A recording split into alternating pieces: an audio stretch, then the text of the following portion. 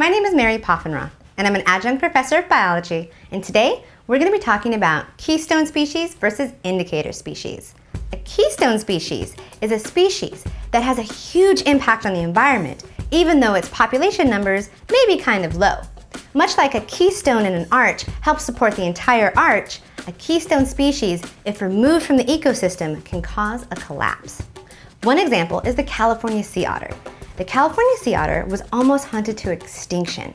When that happened, scientists and fishermen started to see a collapse in this ocean environment.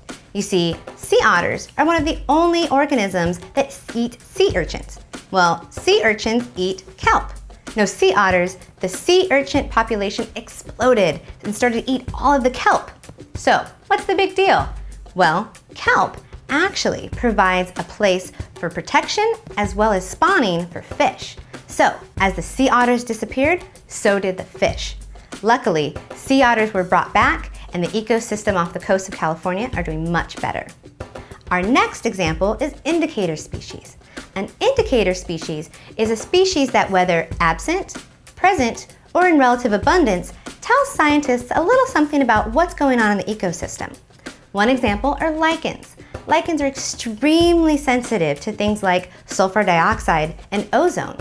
If these things are in the air, you can tell because the lichens won't be doing so good and possibly be absent from areas that they used to be in.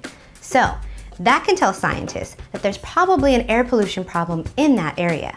Now, even though every species has an inherent right to live on our planet, some species are just a little bit more important to the health and vitality of an ecosystem than others.